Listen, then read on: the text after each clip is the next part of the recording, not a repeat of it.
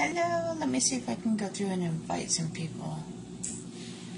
I don't think that's the current party link, so I'm going to delete that. Delete comment.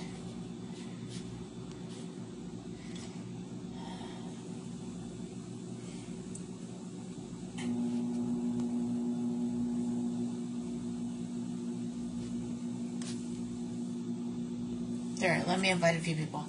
Okay, I'm trying to decide if I want to use this seasoning, which is absolutely delicious, or if I want to combine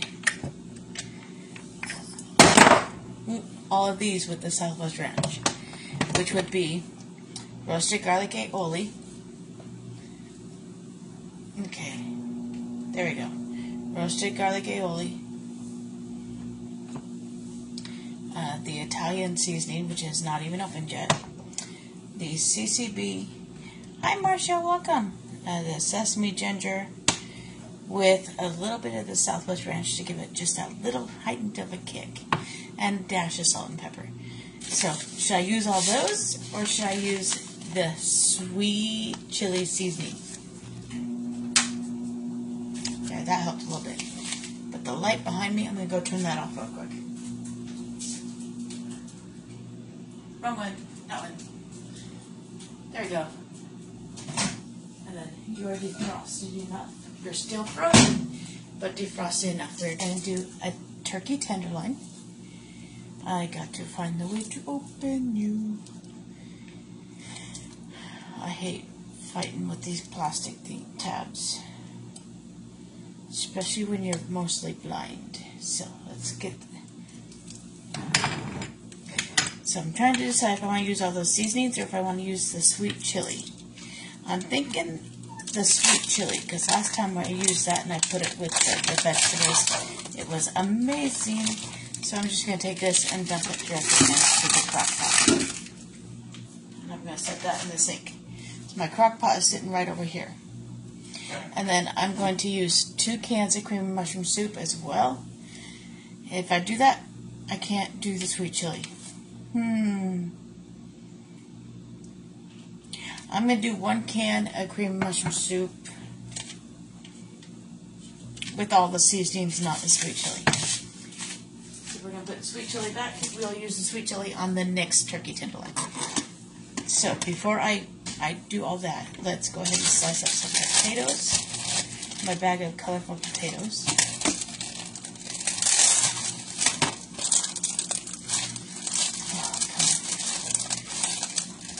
Didn't want to cut it through, so we're going to use the Epicure scissors and hold my fingers away. They are extremely sharp, but work really well. And my measuring spoon is not in here, so I'm going to guess that is in the sink or the dishwasher.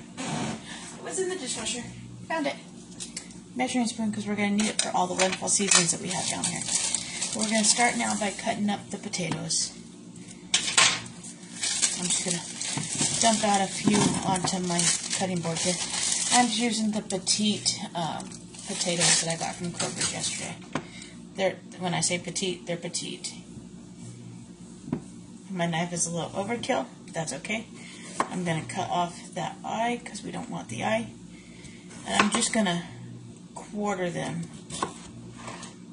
So they're about that size.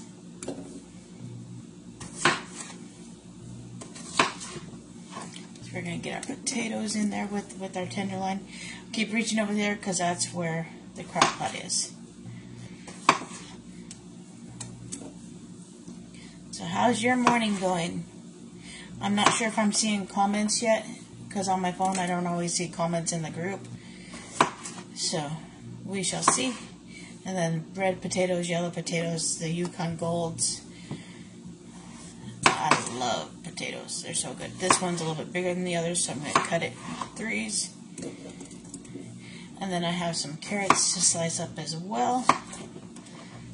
I love how purple that potato is.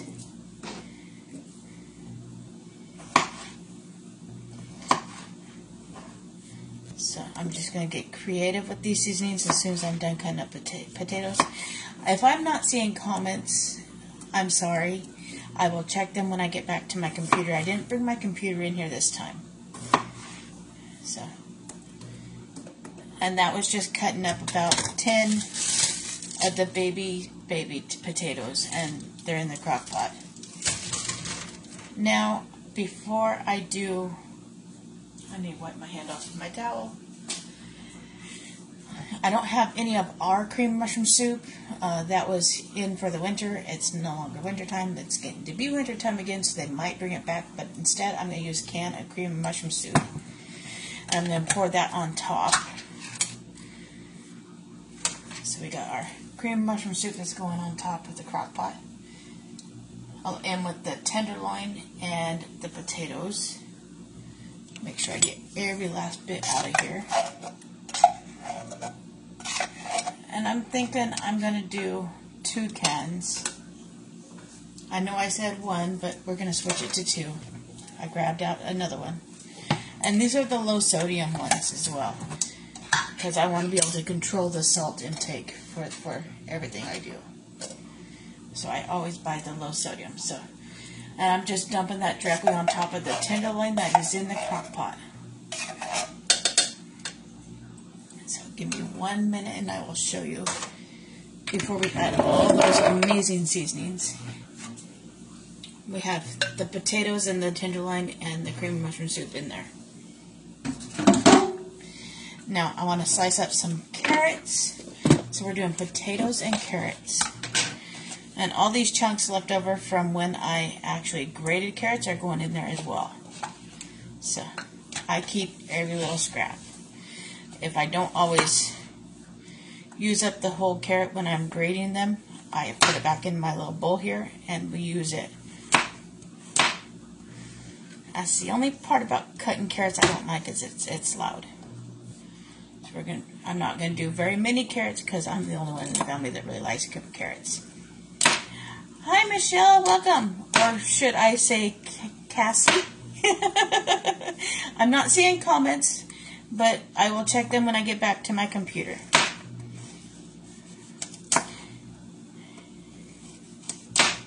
I'm trying to quietly cut up the carrots. And I'm just doing bite-sized carrots. That just rolled out of my hand. And there again, any little bits I have left from when I was grating carrots is going in there. So I'm not going to do very many carrots because I'm the only one that really eats carrots. So between all the little pieces I had in here and that's a good amount of carrots. Now for the wonderful seasonings I am going to use, I'm going to come in with, I don't have anything peppery here, so I'm going to take a dash of my pepper. Now that I'm done cutting, we can move you out of the way. I got my wonderful measuring spoon. And we're going to put the crock pot here in front of me. Now I'm going to unplug you while I'm doing this, because you're not on yet. So the crock pot is right here. So far we have the tenderloin, the potatoes, and the carrots. Now comes for the wonderful seasonings. We're going to do pepper. That's it. That's about 6 shakes of the pepper. Tiny dash of salt. That is it. I like to be able to control the salt intake. I don't know why I still have this spoon in here. I don't need it. We're going to come in with a full tablespoon of the garlic aioli. This is wonderful. It makes a great dip as well. So a full tablespoon of the garlic aioli. Make sure that goes all on top. It smells amazing. And then this one is the new Italian seasoning. I have to open this. It's not even opened yet. So we're going to open this. Oh, it smells good. We're going to do a half a tablespoon of that. Yum. So that's going to go on top as well. Just so you know, I keep dropping things because I'm having one of my days. It's been one of those mornings.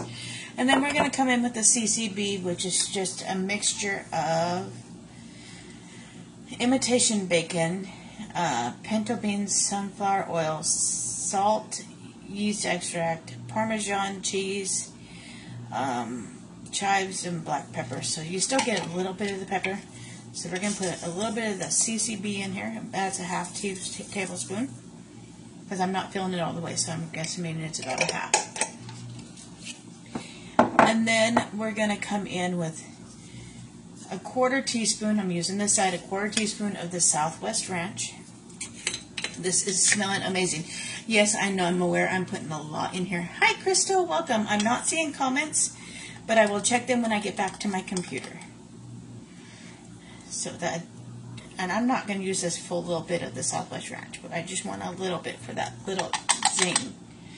That was maybe a 1/4 teaspoon. And then I'm going to come in with a little bit of the sesame ginger, and we're going to sprinkle that on top as well. I'm going to do a half a teaspoon. So we're going to sprinkle that on top as well. So yum. And that is literally all the seasonings that we are using today. So we used the sesame ginger. This is wonderful. We used the Southwest Ranch. We used the CCB. We used the new Italian seasoning. This is wonderful. It is in the last call section. And the roasted garlic aioli.